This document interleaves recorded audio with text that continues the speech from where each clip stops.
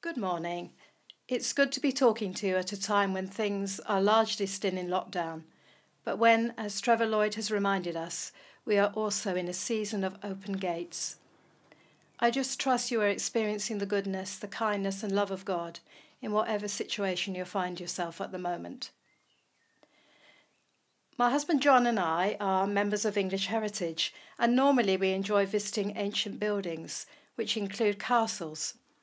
And God has been speaking to me recently by reminding me of a castle ruin that we visited last year. Like most castles, we crossed a moat, in this case a dry moat. We entered through open gates. We were surrounded by thick walls, and we were rewarded with an amazing view high above the surrounding countryside. I think we tend to have a romantic view of castles, or often we think of them as military strongholds, which they often were, but they were also homes to thriving and busy communities of people, from servants to the gentry, with obviously the servants serving the gentry. They were communities surrounded by thick walls, which would, I imagine, have given a real sense of safety and security. Once through the gates, you felt that you were in a place of refuge from any danger outside, either real or perceived. Many castles were set on hills, so they can very clearly be seen by those around. That's a reminder of the word we have received of the church as a city on a hill and a light in the darkness. But the castle John and I visited provided us with a wonderful view of the countryside all around, and is a reminder that we are to be those who see the lie of the land and are aware of what is around us. We need to see what is going on with the eyes of the Spirit and to be aware of the opportunities we have at this time. I believe community is at the core. We are Community Church, and though confined, we are still a community and we are still Community Church. We may miss Jubilee Centre and look forward to meeting there again in the future. It's important for us and for the community we serve, but God has never been confined or limited and never will be to buildings made by human hands. 1 Peter verse 2 reminds us that God builds with living stones, with Jesus himself as the cornerstone, the most important stone on which the rest of the building is based and depends. Jubilee Centre is a safe place and a refuge for those in need, and it will be again in future times. But it is those things not because it has walls, but because of the presence of God's Spirit and God's people and the way we serve others. God still has a community of people. He still has a family he wants to use at this time.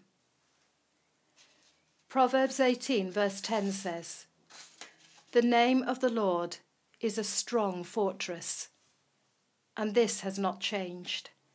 He is still a place of security for those who need him. The gates are still open wide. There is a well in the castle, and it still has pure water in it. Today is still the day of salvation, as many people are reassessing what really matters in their lives and finding it's not things but relationships. And people are hearing the gospel in a new way. The church has had to step up, and now there are many worship services, many resources online prayers, online telephone helplines. Recently, I've been watching a live webcam of peregrine falcons on the roof of Salisbury Cathedral. From the ground, they would go totally unnoticed, but high above the ground, chicks have hatched and are being nurtured and growing every day.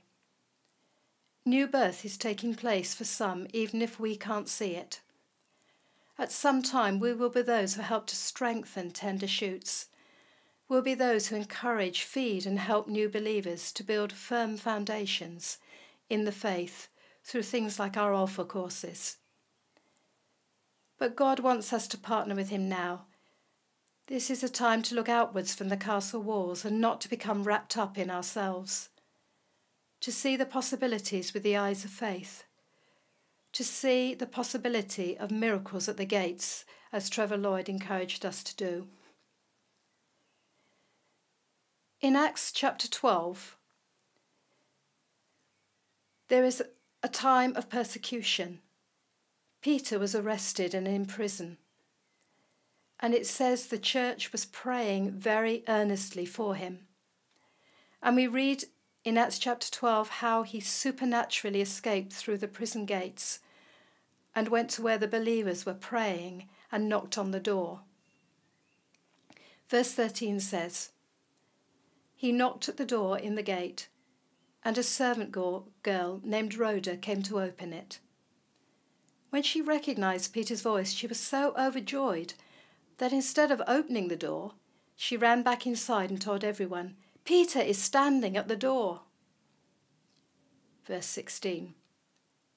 Meanwhile, Peter continued knocking.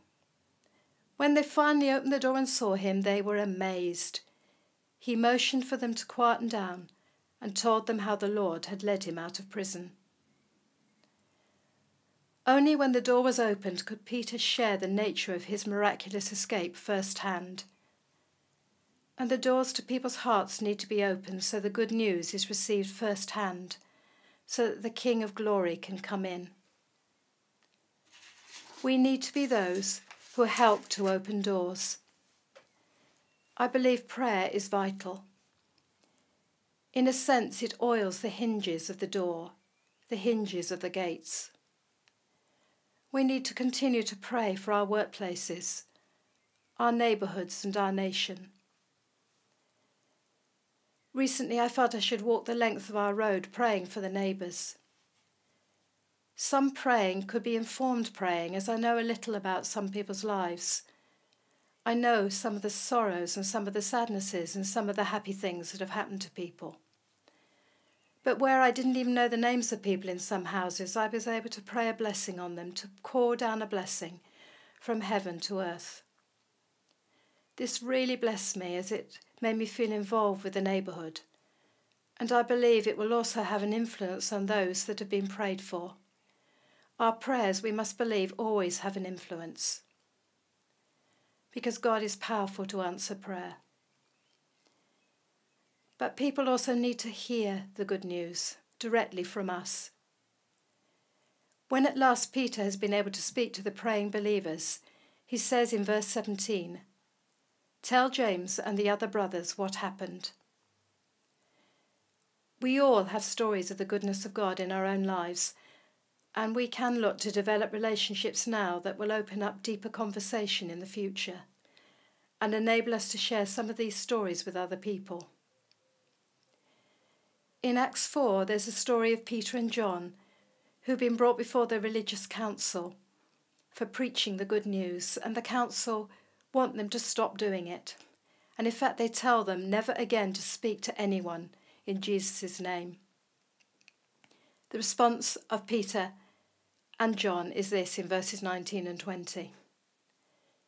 But Peter and John replied, "Do you think God wants us to obey you rather than him? As for us, we cannot help speaking about what we have seen and heard." Paul says in Romans 10, "Everyone who calls on the name of the Lord will be saved. But how can they call on him to save them unless they believe in him? How can they believe if they have never heard about him? And how can they hear about him unless someone tells them?" For whatever reason, we can sometimes fail to share the gospel. As Alison said last week, we might want to share the gospel, but we feel embarrassed, we feel nervous, we don't know how to go about it. Then we can feel guilty and inadequate, which is not what God wants for us. The Christian life is supposed to be an adventure. It is good to be encouraged and learn ways in which we can share our faith from those who do it well. but we need to challenge ourselves afresh as individuals and together as a community. We need to develop our relationship with the Father and stir up a passion for sharing the good news of his loving kindness and salvation, which is our true calling.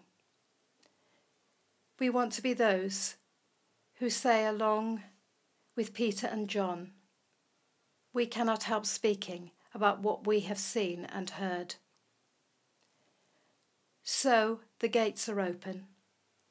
God is still at work calling people into relationship with himself.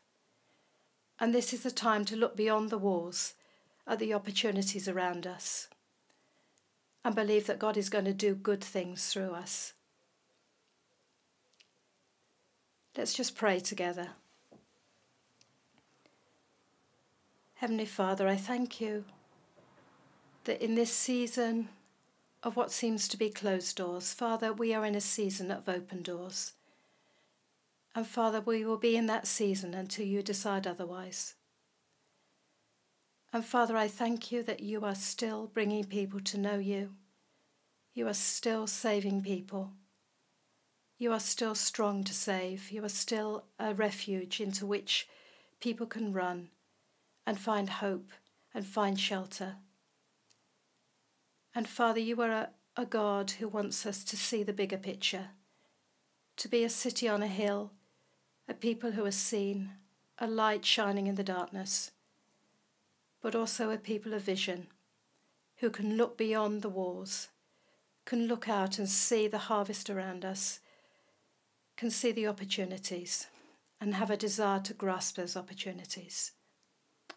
Father, we thank you for your continuing goodness, your continuing grace and mercy. And Father, we thank you for your constant blessing on all of us, Lord Jesus. Amen.